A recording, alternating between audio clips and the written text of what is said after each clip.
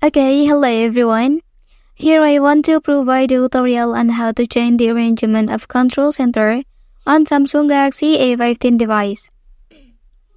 By rearranging the control center, users can optimize their workflow and make it more efficient. They can group relate settings together. So, how to do that on this device? Let's go to the tutorial. First thing first, you have to go to the control center on your device. Okay, and then you can click the three dots at the top right corner.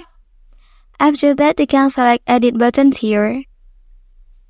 Okay, and then here will appear two sections, where the first section is for all of tools that not appear in the control center, and then for the second section for the tools that appear in the control center.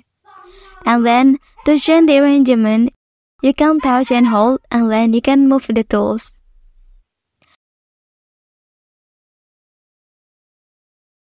After finishing, and then you can click down here.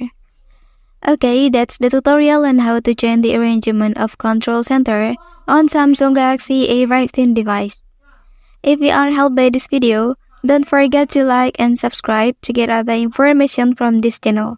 Thank you.